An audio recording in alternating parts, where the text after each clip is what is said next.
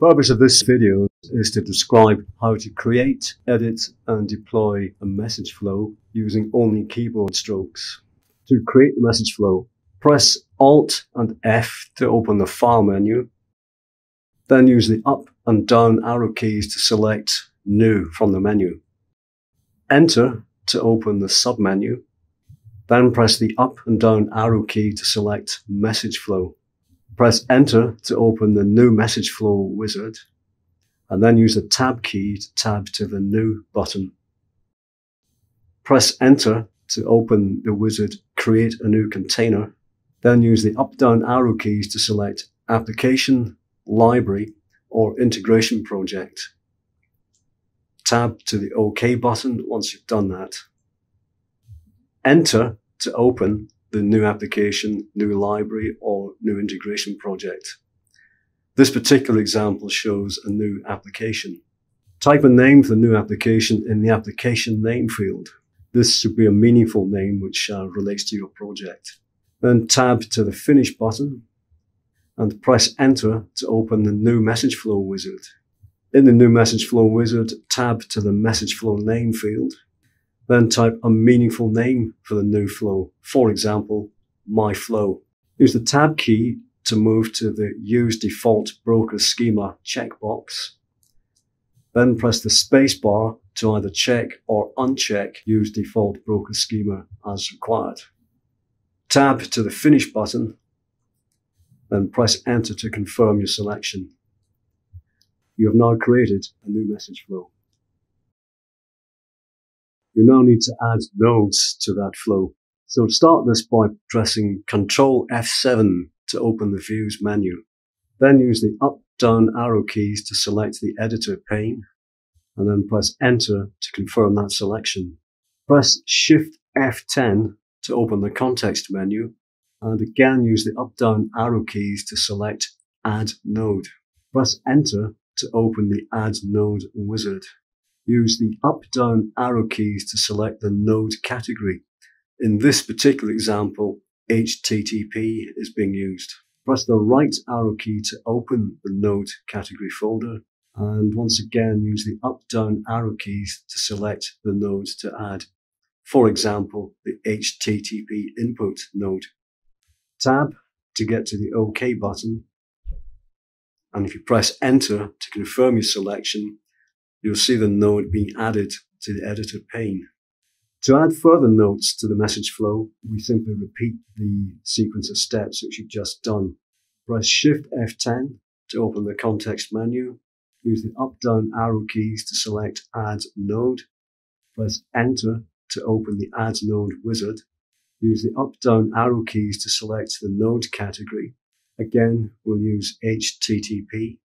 Use the right arrow to open the node category folder, and again use the up-down arrow keys to select the node to add, this time HTTP reply. Press Tab to get to the OK button, and then press Enter to confirm your selection. The node is added to the pane, but you will note that it's superimposed over the first node that you added. The next stage is to show you how to separate them and lay them out according to your requirements. Start by pressing Alt-O to open the Flow menu. Then use the right arrow key to move to the View menu. Use the down arrow key to select Layout, and use the right arrow to open Submenu. In the submenu, use the up-down arrow key to select either left to right, right to left, top to bottom, or bottom to top. This example shows left to right. Press Enter to confirm your selection, and the message flow nodes will then appear separated and appear in a vertical line, with each message flow node oriented left to right, meaning that the input terminals are on the left and the output terminals are on the right. Press Ctrl F7 to open the Views menu. Use the up-down arrow key to select the editor pane, and press Enter to confirm your selection. Use the up-down arrow keys to select the message flow node you want to move. Press the decimal, that's the dot key, to activate the reposition function. Four-way arrow icons appear next to the message flow node that you want to move. Use the up-down arrow keys to move the message flow node to the required position. Press Escape when the message flow node is in the required position, and then repeat those steps for all the message flow nodes that you want to move until you have the message flow laid out according to your requirements. Then configure each individual node according to your needs. Start by pressing Ctrl F7 to open the Views menu. Then use the up-down arrow keys to select the editor pane. Enter to confirm your selection. Use the up, down, left or right arrow keys to select the message flow node you want to configure. This example is for the HTTP input node. Press Shift F10 to open the context menu.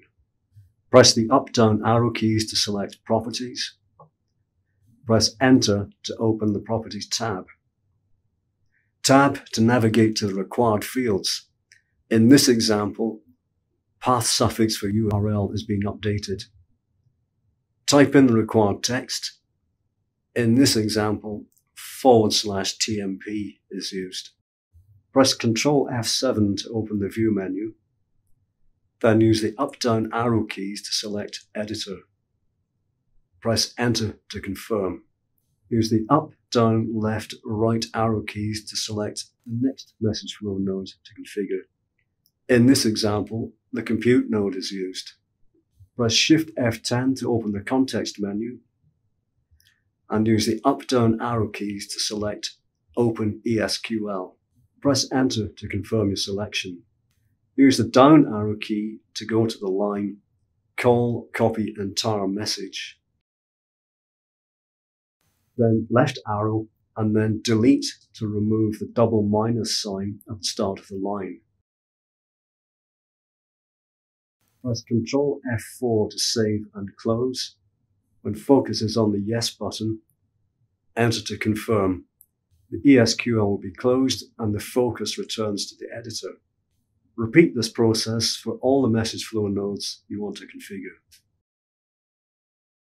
Now complete the flow by making connections between the nodes.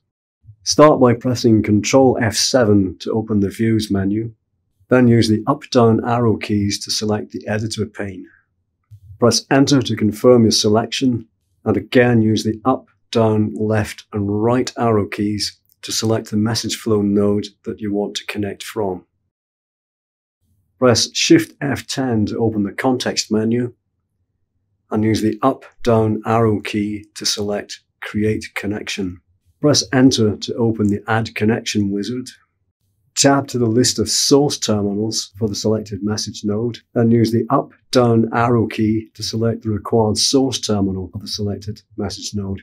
Tab to the list of target terminals, for example the input terminals of the other message flow nodes. Then use the up, down arrow keys to select the required target terminal.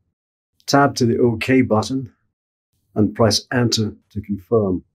The connection is added. Then use the left, right, up and down arrow keys to navigate to the next message node that you want to connect and repeat the above process until all the desired connections have been made. The next stage is to create a bar file into which you'll package the message flow. Start by pressing Alt-F to open the File menu. Then use the up-down arrow keys to select New. Use the right arrow to open the submenu. Then use the up-down arrow key to select Bar File. Enter to confirm the selection and open the new bar file wizard, which opens with the cursor in the name field. The value in container field defaults to bar files, and the value in the folder field defaults to default.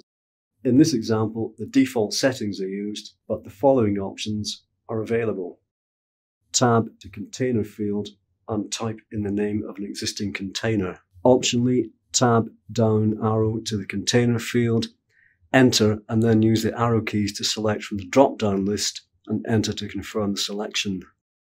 You can tab to the New button to create a new container. or you can tab to the Browse button and use the arrow keys to select from a drop-down list of folders, and then press Enter to confirm your selection. If it's not already in the name field, tab to the name field, type in a name for the new bar, for example, My Bar, then tab to the Finish button. Press Enter to open the Prepare tab. Tab to the list of radio buttons and use the up-down arrow keys to select Applications, Shared Libraries, Services and REST APIs, Policies or Message Flows, Static Libraries and other message flow dependencies. In this example, Applications, Shared Libraries, Services and REST APIs is used. Tab to the Text Filter field. Optionally, type in text to filter the list of resources. Tab to the list of resources, then use the up-down arrow key to highlight the required resource. In this example, My App under Applications is used. Use the spacebar to select the highlighted resource. Use Shift-Tab to navigate back to the Build and Save button.